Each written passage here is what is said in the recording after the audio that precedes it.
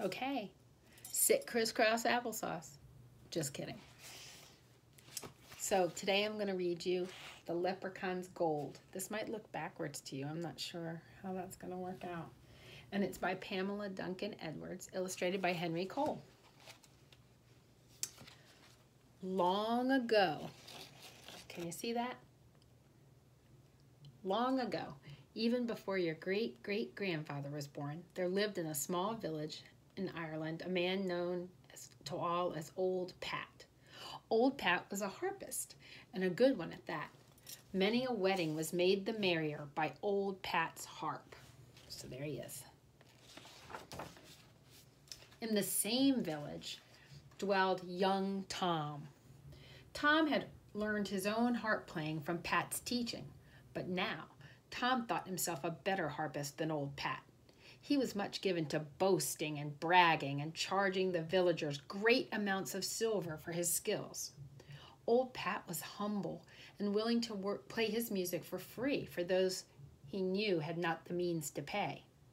"Foolish old man," scoffed young Tom. "What use is a gift, if not to make you rich?" Old Pat replied, "I am rich in friends, and that is enough." So there's old Tom, there's young Tom, and there's sweet old Pat.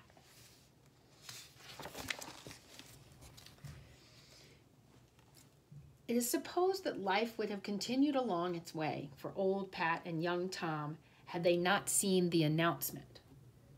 By order of the king, harping contest to choose the finest harpist in Ireland at the royal palace. All may enter. And there you see Old Pat and young Tom looking at the notice. "Ah, to be known as the best harpist in Ireland would be an honor indeed," said Old Pat. "Don't waste your time, old man," sneered Tom. "It's a young man like myself they'll be wanting." But Pat shook his head and gathered his few meager possessions for the journey. "Aha," thought young Tom. "If we travel together, he's sure to offer me a bite of his food. That would save me a penny or two." There's young Tom. There's old Pat getting stuff out of the cupboard. And so it was that on this night the two sat together by their fire of twigs. They were footsore and weary from walking the many miles towards the royal palace. As he listened to Pat practicing for the contest, a sudden thought flashed through young Tom's mind. "I could lose to this ridiculous old man." So, as old Pat turned his head for a second, the wicked boy quickly snapped a string on Pat's harp and pushed his own spare string deep inside his bag. "I'm sorry for your trouble," he said to old Pat, "but I have no string to lend you, for I might need it myself." Old Pat sighed. He had no money to buy a new string. The harping contest was as good as lost. Look at that wicked face. So sneaky.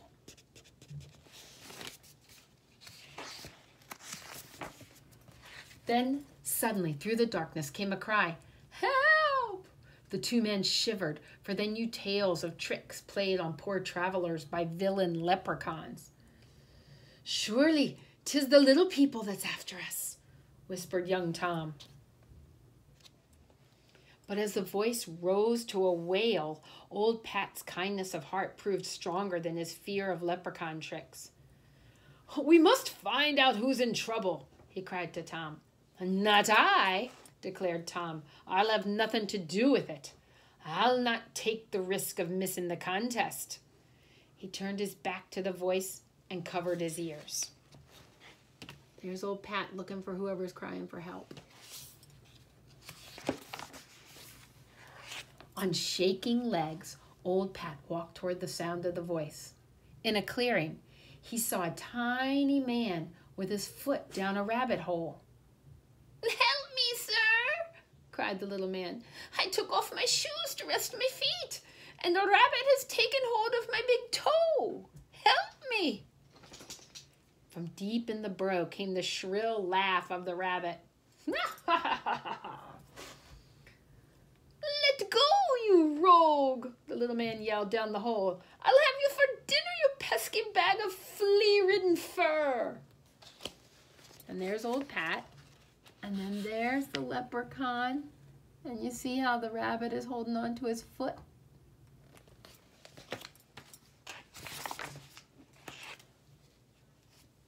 I'll soon fix that scoundrel, thought old Pat. He bent down and barked piercingly as a fox might in the night. Ah! The rabbit let out a scream of fright, and out popped the little man's toe. Thank you, cried the leprechaun, for a leprechaun he was. Come, said Pat, trying not to laugh, for a funnier sight he thought never to see. I've not much to offer, but what I have, you're welcome to share. And there he is, telling the leprechaun he'll share. Old Pat led the leprechaun back to the fire. I see your fellow traveler has up and gone, said the leprechaun. A brave fellow indeed he proved to be, but I thank you kindly for your help. I'd like to repay you. I'll be needing no payment, answered old Pat. He picked up his harp and began to play a soft tune to soothe the little man.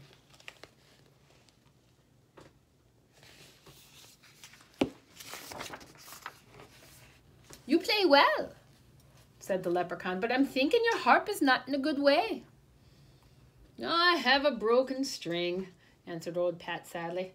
I'm on my way to the harping contest at the royal palace, but I'll not win now. I have no money to buy a new string. Ah, declared the leprechaun sharply, so it's the gold you'll be wanting. Oh, no indeed, cried old Pat, mighty alarmed. He knew terrible things happened to those who searched for crocks of leprechaun gold. Ah, but yes, I think it's so, answered the leprechaun firmly. There's old Pat. And there's the leprechaun. Suddenly, old Pat's eyes would not stop from closing. With a sigh, he fell asleep. The leprechaun blew a silvery note on his whistle. Out of the forest came a band of little men, each carrying a bag. He wants the gold, said the leprechaun as he told the tale of old Pat. You know what to do. The little men nodded solemnly as they clicked open their bags. And that word solemnly is just another word for seriously. So they were taking this very seriously, this work they were going to do.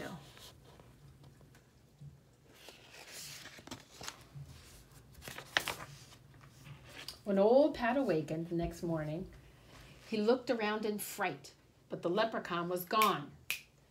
It's a lucky escape I've had, cried old Pat as he picked up his harp case and set off for the royal palace. Here he is. And you see the palace way, way off there in the distance, way up there on the hill.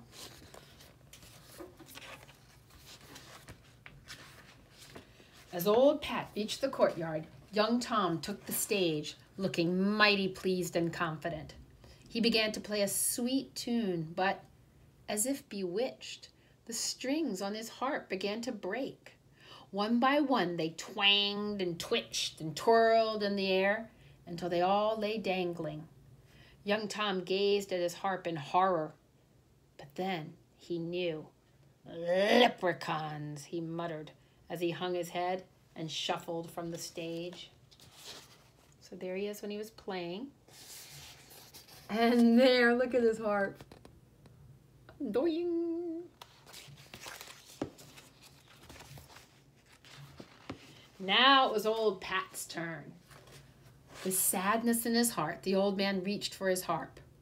Then his eyes widened, for there, inside his bag, lay a glittering golden harp.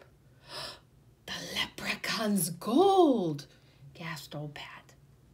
He lifted the golden harp and began to play. He played the merriest music ever heard, so wonderful that the wind itself stopped to listen. A wild tune it was, which filled the people's hearts with joy and their lips with laughter. There's the golden harp. As the magic seized their feet, the people began to dance. Soon the courtyard was filled with a dancing, singing, laughing crowd. The other harpists knew now that this was Pat's day and danced along with the people.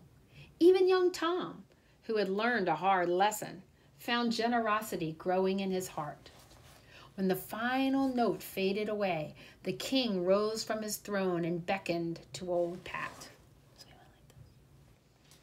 "Old man," said the king, "the prize is yours. Never have I heard such music. From now on, you will play always for me and my people. You are awarded the title Royal Harpist of Ireland."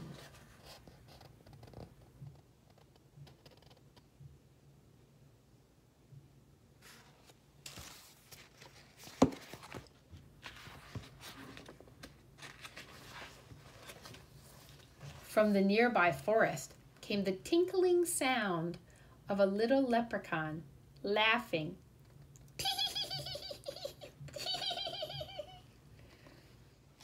And that's the end. There it is. All right. Think about what you might see if you ever found a leprechaun in the woods. We know. It's just a legend, Mrs. Bennett, right? All right, see you guys soon.